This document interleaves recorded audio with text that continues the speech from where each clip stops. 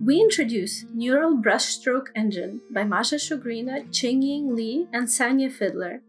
While many AI models are starting to paint on their own, we take the opposite approach and leverage AI to develop interactive brushes for human artists.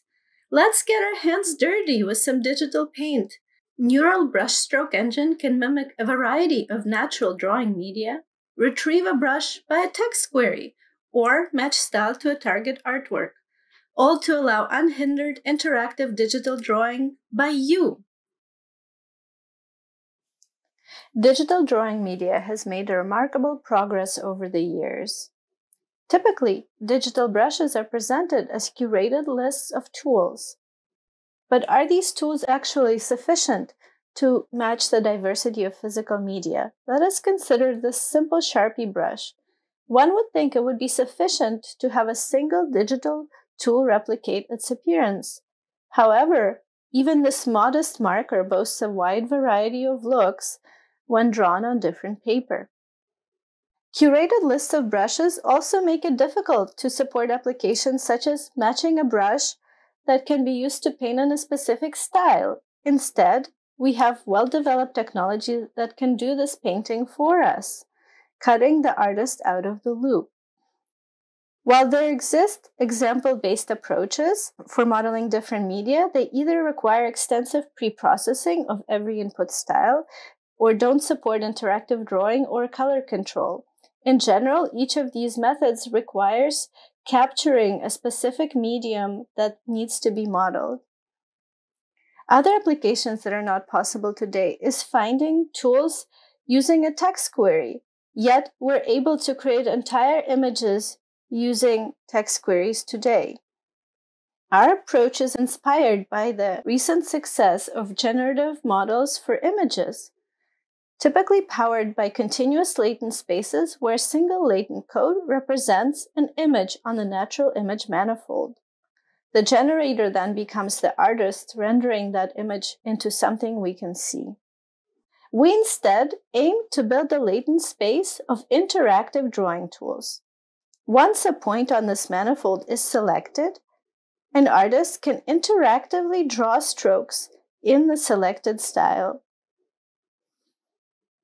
As any GAN-based method, our goal is to train our generator on completely unlabeled datasets, and we informally collect a dataset of traditional styles as well as more unusual crafts materials.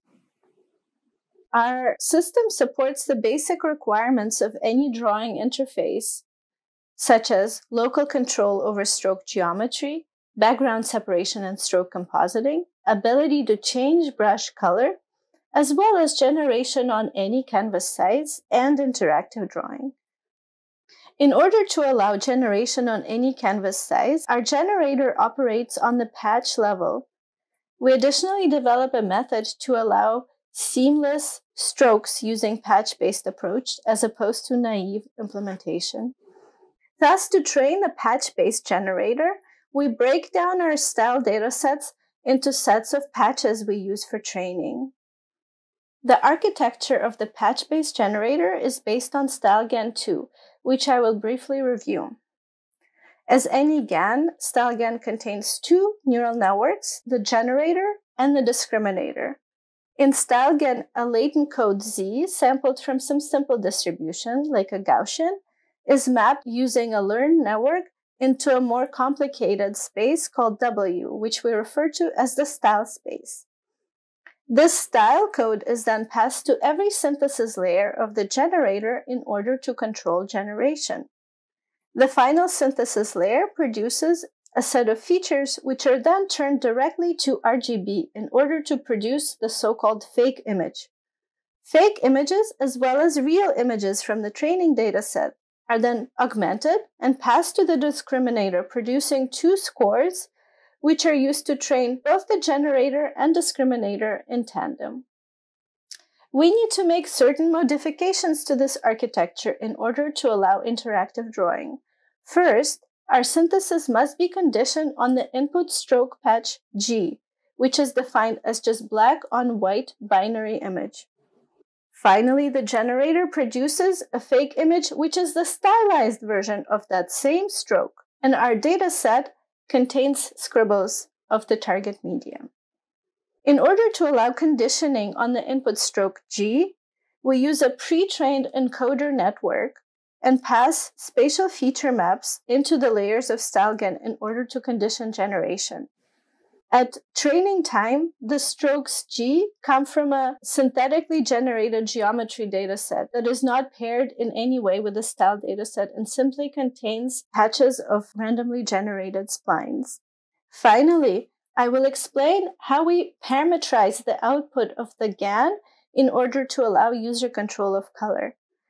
We replace the 2RGB layer with a 2-triad layer, which produces, instead of the RGB image, 3 colors, as well as 3 alpha maps A. These values are then composited deterministically in order to produce the final fake image. I will now go into the details of the 2-triad layer. The advantage of which is that at runtime, users can actually change the default color to any value that they like. Color triads is work by Shugreen et al. From 2020, and the basic idea is that colors of any source image can be approximated using a nonlinear blend of just 3 colors. We tested this approximation with a few items from our Scribble dataset and found that excellent approximations are possible without actually using the nonlinearity of color triads, because strokes of a single media are actually pretty simple. Here, I will show how a color triad can be used for recoloring this scribble from our dataset. For example, I can change its color, and we also found that one of the colors in the triad approximation most often corresponded to the background, allowing us to composite just by adding this approximation. I will show now another example. So in this case, we show that the stroke actually has 2 colors, a secondary color and a primary color, both of which can be changed if mapped to a color triad representation. And similarly, we can composite this 2-color stroke now on another background. We use the intuition from these explorations to define a simplified triad layer in our network. Given the style code W, the 2-triad layer has a simple learned transformation that generates colors from this code. These are the default colors for a given brush. In addition, the input stroke, which has been processed by the previous layers of StyleGAN, is mapped to the alpha generator, which is very similar to the last layer of StyleGAN, except it produces not 3 RGB channels, but 3 alpha maps, which are guaranteed to sum up to 1 for every pixel. We can then multiply each color by its corresponding alpha map and sum up across pixels in order to produce the final colored stroke. Because we are training these layers, we can also impose a convention that the last alpha map is the background. We can then use the value of alpha 2 as the alpha producing clear strokes. We found that for different input geometry patches, this architecture produces very stable alpha maps, as in the background is always the same value for a given W, even if the input strokes are different. This stability allows us to draw on a patch level in a given style using this alpha compositing. And by changing custom colors at runtime, we're now able to give the artist ability to change the stroke color using either single color or 2-tone recoloring shown before and on the bottom here. Now, conveniently, these alpha layers also provide a value that we can use to regularize the generator training to make sure that its output actually respects the input stroke G. Otherwise, there's nothing to enforce that the generator is not just hallucinating unrelated output strokes. Finally, we designed the painting engine that allows using the patch-based generator interactively. Our design includes client and server, which can be on the same machine or different. On the client, we keep 2 canvases. The stroke canvas, which is hidden, where the user is drawing the plain black on white stroke, and the rendered canvas that's overlaid on top that includes the stroke stylized using our generator. And this has any user set dimensions. As the user is drawing a stroke, we keep track of the dirty window or the part of the canvas that needs to be updated. And once it exceeds a certain size, we issue a image request to the server, while providing also the location of the requested patch and the plain black on white stroke in that region. The server then responds with a returned image that may include different coordinates. For example, if there is a margin. If we apply patch-based generation naively, this is what our results would look like. By simply choosing to crop a fraction of each output image, we remove a lot of the effects of padding in the generator architecture, and it looks better, but definitely not good enough. In order to support truly seamless generation, we augment our server with two feature canvases. One of them is the feature mask, which keeps track of parts of the canvas that have already been painted. And the second is the feature canvas, which keeps track of the features that already have been drawn in a given style for selected layer of StyleGAN. We use soft falloff as well as the feature mask multiplied together in order to figure out how to blend the features being generated for a novel patch with the features that are already on the canvas and blend inside the generator architecture. Once the blending is performed, the output features are then used to update the feature canvas, and the image that used the blended features is sent back to the client. We found that for vast majority of styles, this works really well, and the scale of feature blending is the target resolution divided by 2. Once trained, the continuous latent space of drawing tools allows selecting a brush and then using a pre-trained network to interactively paint in that style. Our system supports local control over stroke geometry, as well as other requirements of a drawing interface, and any trained model can train in a wide variety of styles. Here are some random styles.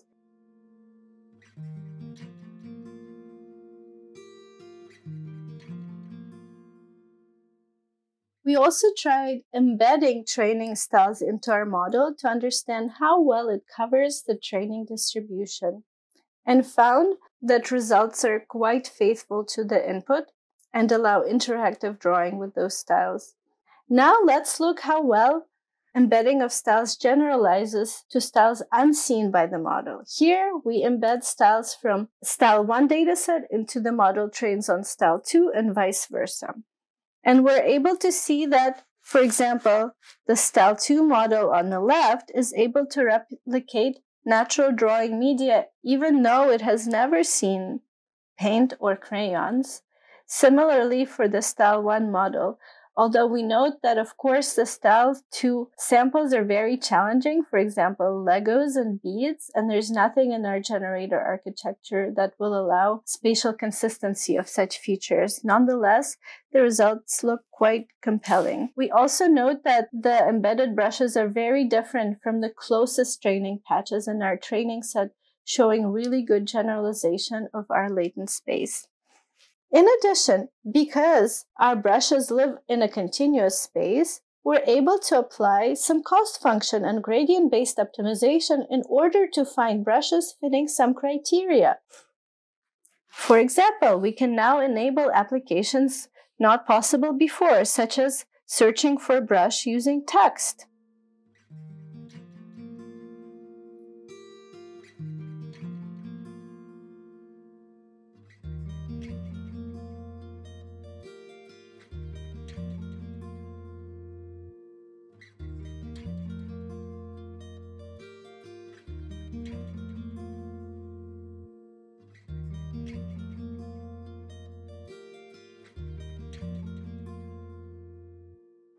We're also able to optimize brushes for specific artwork. Now the user can paint new art themselves in the style of the target.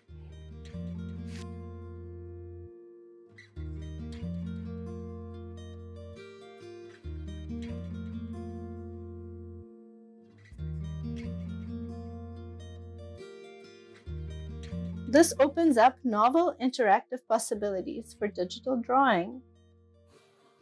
More generally, we're excited to take insights and techniques from generative modeling in order to allow novel possibilities for AI-powered interactive tools.